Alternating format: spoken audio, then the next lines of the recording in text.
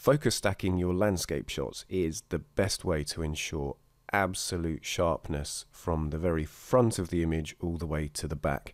And the advantage is that you're shooting at the sweet spot of your lens, which is the aperture setting that provides the sharpest results, but not necessarily the largest depth of field. So by taking a series of shots that are focused at different points within the scene, we can then merge them all together. And when doing it in Affinity Photo, it is incredibly easy. So let's take a look at how it's done.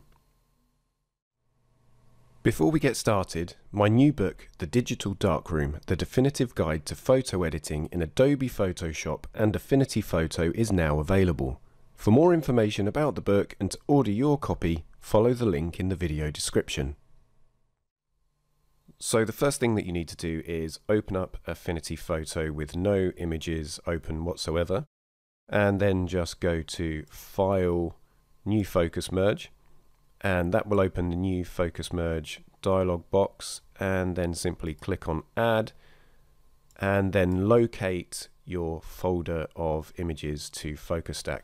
It's really important that when you process your raw files, you sync all of the settings so that everything from exposure, contrast, localized adjustments, anything like that is identical in each of the images.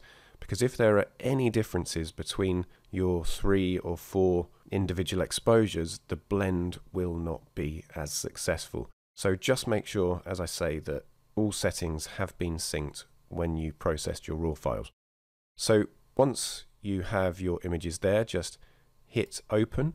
So once you've found your exposures, click on one, hold down Shift and click on the last, whether that's 3, 4 or 5, however many you took, and then hit the open button, and that will bring them into the new focus merge dialog.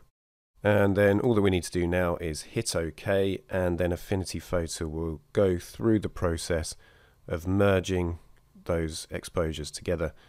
And it's quite interesting watching everything happen, because rather than just seeing a blank screen, we're actually seeing the image being processed and brought together as the focus merge is applied. So once it's done, you're presented with the sources dialog box here, but we really don't need that, so we can just close that down, and at this point we can apply any adjustments to the image that we wish. So that is how to blend focus stacked images using Affinity Photo.